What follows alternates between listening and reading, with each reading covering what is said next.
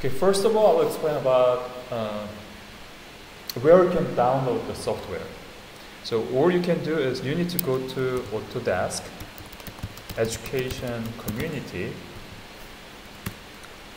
Then you need to log in, and actually by using your student ID number, all softwares are free actually.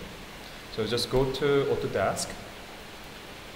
My recommendation is actually download something a little bit older version. Now I download 2017, so I recommend for you to download it.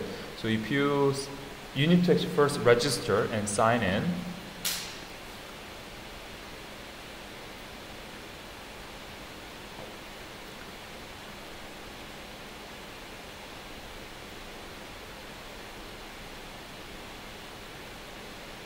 Then just go to search and find Revit. Then you can actually find free software Revit.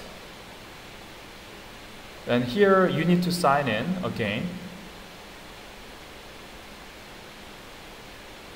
You may download Korean version, but I recommend to use English version.